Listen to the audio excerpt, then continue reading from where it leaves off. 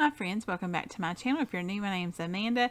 So welcome back to another What's for Dinner video. Today is all about comfort food. This is part of a comfort food challenge hosted by DIY from House to Home. I'll have her channel linked below as well as the entire playlist, but let's go ahead and get into these recipes. So first up we have a Greek inspired pizza. And this just is kind of a recreation of a pizza I had a long time ago, and I wanted to kind of make one taste like that, and it was so good, y'all. So we're just going to slice up some onions, red onions, and just kind of thinly slice them and dice up some already cooked chicken breasts. You could also, cook some or use rotisserie chicken, or if you didn't have any chicken on hand, you could even just make this without the chicken and it would still be really good because this pizza is really amazing. And by the way, all of these meals today are very budget friendly, very easy, super quick to make too. So this was a really neat thing because all of these were fast and they're good, yummy comfort food. So we're also going to be slicing up some tomatoes, and you can just use whatever kind of tomatoes you have, Roma, you could even use cherry or any of those type things like that.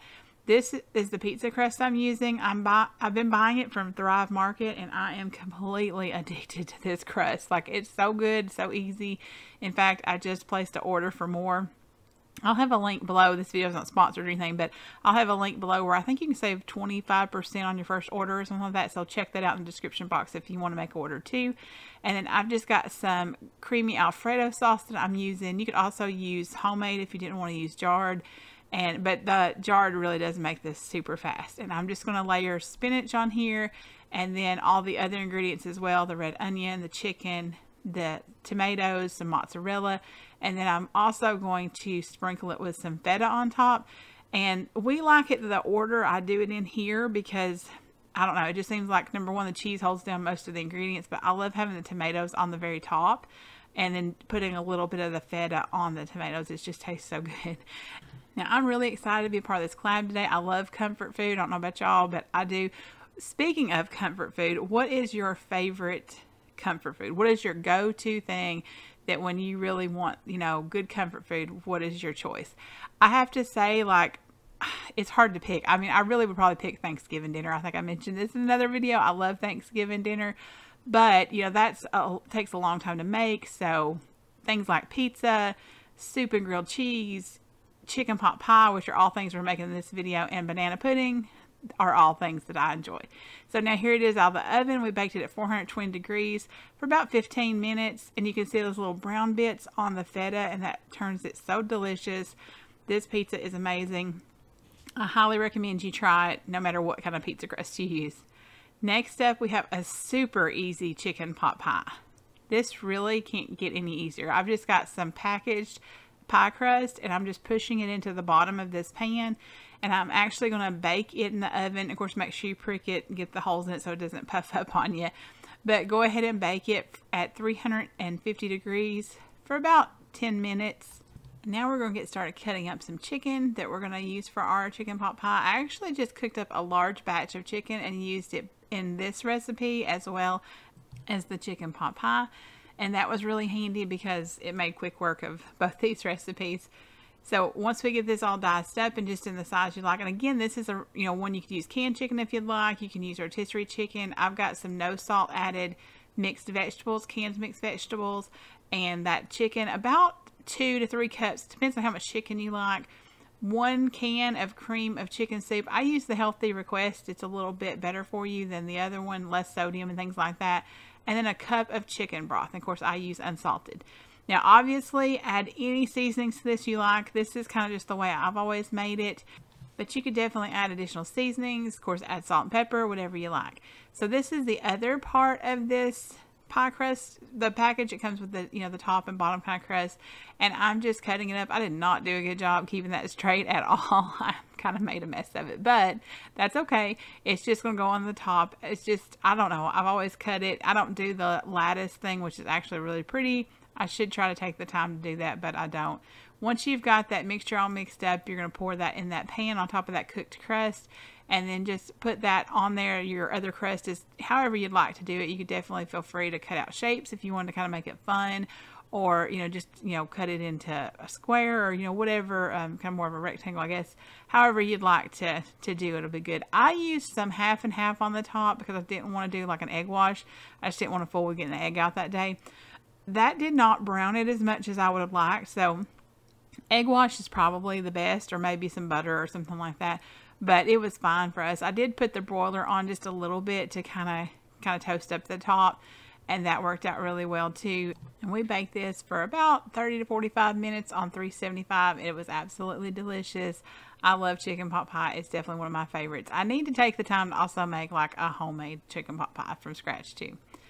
So next up we have homemade vegetable soup with grilled cheese. I wanted to create something kind of similar to Campbell's vegetarian vegetable soup. I used to eat that as a kid, and it just always brings back memories of being a kid and the soup. I don't know, it just is a very comforting dish. And so I've got more of those no salt canned vegetables because I wanted to kind of replicate that canned taste. I didn't want to use frozen in this. And then I've got some vegetable broth, a whole quart of vegetable broth I put in there, some tomato paste. I lost some of the footage here, so I'm sorry about that. I also put like some garlic powder, onion powder, a bay leaf in there, about 4 to 5 tablespoons of tomato paste, you know, pepper, salt, anything like that you want to add here would be good. And then I didn't have any of the alphabet shapes. I wished I had them because that would have really made it, you know, more similar to it. But I did have that pasta. Any small pasta would be fine. And I added just a little over a half a cup. And I let that cook until the pasta got done. And now I'm going to get to work on my grilled cheese. Of course, everybody's probably made grilled cheese, but there's just something about a grilled cheese to me that just really is very comforting, especially with soup. So this really just hit the spot for sure. And it's such a quick, easy, and cheap meal too. Very, very budget friendly. And I was out of the typical like yellow cheese. I always use like the Kraft singles for a grilled cheese. But this was white American Kraft singles instead, and it still tasted delicious. So it's just not as colorful as like the yellow, you know, the orange cheese is in there.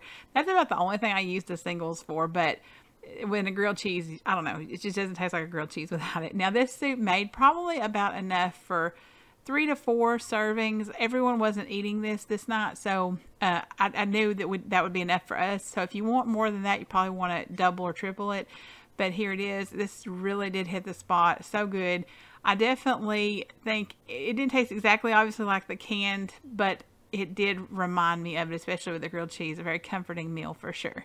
And next up, y'all, we got homemade banana pudding. Oh my goodness, I love banana pudding. Please give me a like if you love banana pudding too. And it's just one of those things that to me is just, number one, it's very southern, and number two, it's just delicious. Now in this bowl I've got my dry ingredients, the flour, sugar, cornstarch, and getting all that mixed together. In a separate bowl I've got just the egg yolks, and we're going to mix that together with the dry ingredients and get that in there. Now this recipe, I'll have it linked below, but it actually called for making a meringue, and it also called for roasting the bananas. I did not do either one of those. My daughter does not really like meringue. I do. But since she loves banana pudding too, I didn't want to put that on there since she didn't like it. So we just left it with no topping at all. But you could definitely do the meringue. It's very good in my opinion with it. Now, if you need to know how to make a meringue, I actually made a chocolate pie from Loretta Lynn's cookbook that had a meringue. So I will link that video down below so you can go back and watch that if you need to. And now I've just added some milk in here, and I'm whisking this all together. And while I'm whisking this all together, I did just want to remind y'all, make sure after that you're done watching this video that you head over and check out the whole playlist, because I'm so excited to see all the different recipes. I know we're going to have some yummy, delicious comfort food, and I'll have that linked in the description box. So now this actually calls for heating part of the milk, and once that's heated, you're going to kind of temper that egg mixture with a little bit of the warm milk to get it to where you don't have any curdling at all. And once you've done that, you can go ahead and add that into your saucepan, and you're just going to cook it over medium heat until it gets thickened. Now the recipe mentioned 10 minutes. Mine thickened up before that, so I'm sure it could be different for everybody. It may differ on how, you know, warm your stove eye is and things like that. But once it is thickened, you're going to just go ahead and add in some vanilla, and then we'll get started on layering the whole dessert and bringing it together. And this really does come together really quickly. It's really not much more effort to do homemade pudding than it is to do like the, you know, instant or the cook and serve or things like that. And to me, like, I feel like it just tastes a lot better. And you, again, I've said this before in other videos, that you can control what goes in it. You see what goes in it. And you don't have things you can't pronounce in the ingredient label. So that's what I really like about making homemade. But obviously, you know, if if you don't have time for that, then those convenience items are handy to have, and that's what they're there for. So definitely feel free to use those if you don't want to make homemade pudding. And so I've just got some of the wafers layered in the bottom. I'm just layering the bananas on top. I'll slice mine kind of thin. I don't like big chunks of bananas in banana pudding. And then we're just going to layer some of the pudding on top, and we're just going to repeat that layer. Now I ended up topping this with more of the vanilla wafers. If you did your meringue, this is where, like, once this gets assembled, you would start, putting your meringue on top, and then you would bake your meringue, and then, get that to, it's the doneness you'd like for it. So if you do that, there will be that extra step to it. But you could also do it this way and serve it with Cool Whip, or serve it with homemade whipped cream, or serve it with, like, just the whipped cream in a can, whatever you'd like to do, or just plain. We had a serving or two with the, like, whipped cream in a can, but honestly, we just ate most of it without anything on it. To me, it's really good, and it's doesn't always need that. But now I do like the meringue on top. It is really good. So I do recommend that if you want to do that step. And by the way, guys, I do videos like this all the time. My focus is food recipes. I want to bring dinner inspiration to you, fun dessert ideas, things like that, all kinds of delicious recipes to help you be able to feed your family and motivate you, because I know sometimes it's easy to kind of get in that slump and you're not sure what to cook. And so I know videos like this help me a lot, so I hope that it helps you as well. So if you haven't already, I'd love it if you'd hit that subscribe button and join my YouTube family. Also hit that notification bell so it alerts you of my posts, so you don't miss out on any delicious recipes. And I definitely appreciate it if you would check out DIY from House to Homes channel, as well as the entire playlist. I'm so excited to get into that playlist. Thank y'all again for joining me. I hope you have a blessed day wherever you are, and I'll see you in the next one.